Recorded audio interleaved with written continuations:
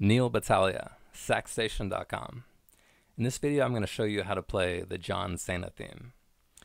Alright, so the first part where it's just descending notes, it actually kind of makes more sense to play it on a lower instrument. But then the next part, which is more on like a trumpet, you kind of want to have it up higher, so I'm playing the soprano. So the lower part would probably sound better on like tenor or bari or alto.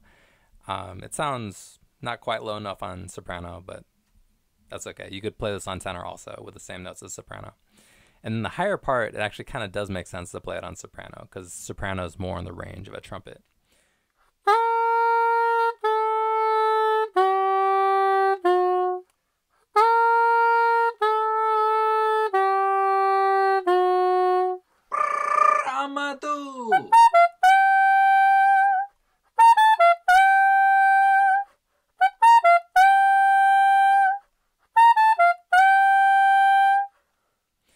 So the first notes go C, B, A, and then A flat. And then that repeats. You do it twice. Then the next part, the high part, goes A, C, G, C.